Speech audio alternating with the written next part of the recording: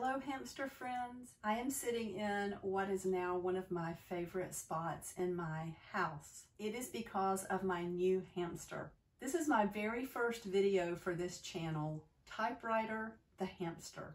I wanted to introduce myself and also introduce you to Typewriter. A few weeks ago, I was taking a nap and I was having a very vivid dream that I had a hamster, a little brown hamster named Typewriter. And when I woke up, I just felt this feeling of such excitement. I have not had a hamster that was my very own ever. I am approaching 60 years old. I have 4 grown children. My daughter had a hamster when she was young, but I don't remember the excitement. She was excited about it, but I was busy raising children, cooking, cleaning, and this dream was just magical to me. I didn't tell my sweetheart Jason where I was going, but I jumped up from my nap and I said, I've got to run some errands. So I went straight to the pet store, basically the first pet store that came to mind. I walked in the door and went straight towards the cages where they have the hamsters and the gerbils and the rats and all of that. And this little brown hamster came running to the front of her cage and put her little paws up. And I just felt like immediately that was my hamster. And in the dream, the hamster was named Typewriter. So I thought, you know, as crazy as it is, this is Typewriter. That she is meant to be mine. I was so excited. I haven't had that kind of excitement over anything like that since I was a little girl. I have learned so much already in just a few weeks. Hamsters are not just for children, and maybe in fact, they're especially not for all children. They're a huge responsibility. They require an adequate sized cage. They require bedding, things to chew on, appropriate food, snacks, attention, fresh water. I remember my grandfather saying that everything needs fresh water. I knew when I bought Typewriter that I needed to be committed to all of these things. It's daytime right now and Typewriter is fast asleep. Hamsters are nocturnal animals. She is a Syrian hamster, and I'm starting my own personal journal about hamsters, especially Syrian hamsters. I have another channel where I focus on journal making, and that is my full-time business. That's my craft. That's what I do. So to me, it just feels natural to start a notebook or a journal with information about hamsters. And I'm so excited about the whole process. I will share everything that I learn. For now, though, this is just an introduction. So let me show you some of the things that I have set up and introduce you to Typewriter the Hamster. This is little Typewriter. She's gotten so much more friendly day after day after day.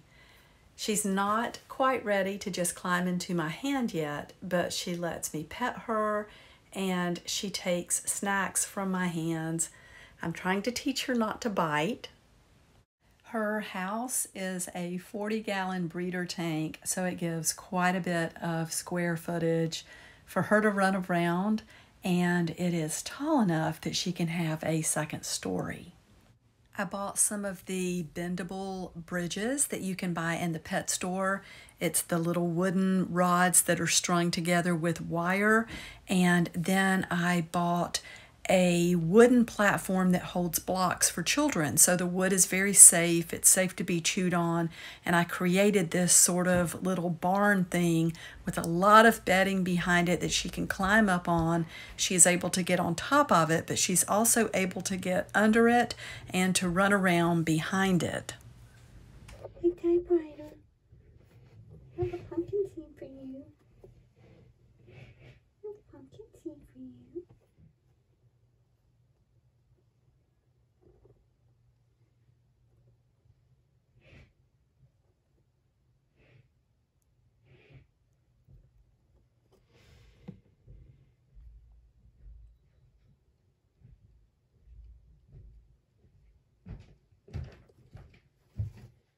Here comes Typewriter from behind the barn. I think she's thirsty. I think she wants some water.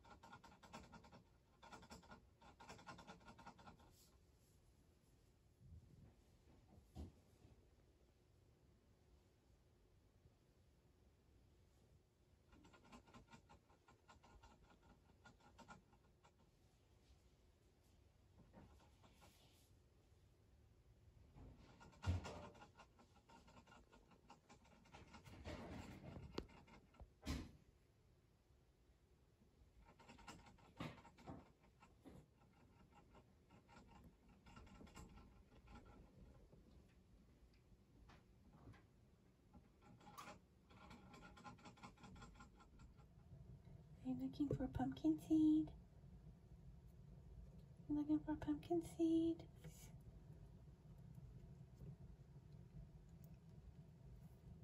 Oh, you're not going to eat it right now. Don't bite.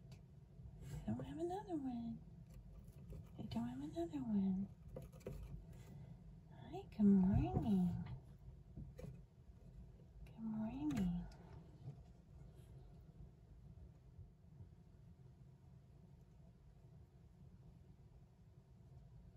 Let's take a look at Typewriter's cage. When I first bought Typewriter, she was in one of those tiny little critter trail things, which I do not recommend unless that is only for a day or two until you get something sufficient. From that, I moved her into a 20-gallon tank, and now she is in a 40-gallon breeder tank, and I still dream of getting her something even larger. Typewriter really loves art, as you can see. She's got these colorful paintings that are simply taped onto a large piece of paper behind the cage, so they're not inside the tank where she can get to them. There is the structure that I built. That's got the little pieces of wood that I was telling you about. I will try to put a link to those. And then this platform on the top that is very safe to chew on, even for children. So that's the reason I picked that up. She's got her water bottle. She's got her chew toys. She's got her wheel that she can run on. And she has her party lights. That is simply a string of lights from the Dollar Tree. It is battery operated, and I turn that on at night because all of the other lights in the house are off, and I feel like it almost gives like a desert in the nighttime effect. It's a low light, and she comes out and just goes all over her little tank, and she's got a little bit of lighting above.